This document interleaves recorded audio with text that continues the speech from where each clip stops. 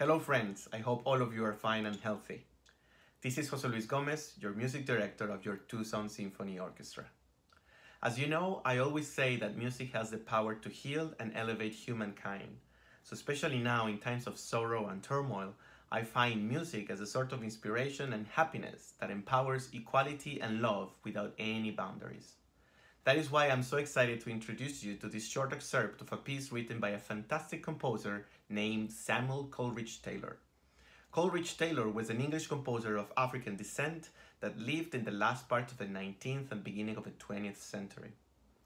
During his successful career, he was, and is still today, a sort of inspiration for all of us as he fought against race prejudice with his incredible compositions. Please enjoy this fantastic live rendition of one of the movements from his famous African suite, played by your Tucson Symphony Orchestra, conducted by our dear friend and great conductor, May-Ann Chen, during this very last season. Please enjoy the performance, be safe, and I'll see you very soon. Goodbye.